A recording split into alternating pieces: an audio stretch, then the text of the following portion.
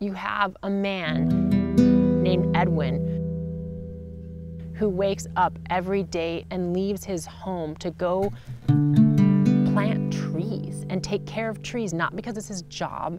not because he has to do it, but because he believes that that's how he gives himself and his family a future on this mountain.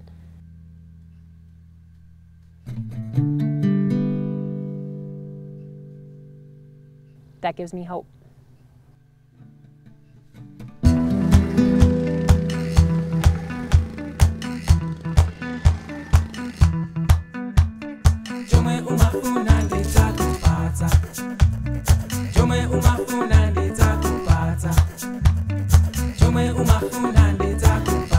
If I told you a story that I know a mountain that has incredible biodiversity,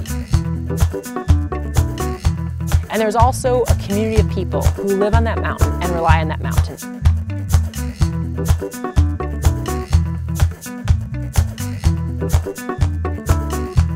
I just told you the story of Mount Namuli, and I told you the story of fighting for that landscape and taking care of it at the same time.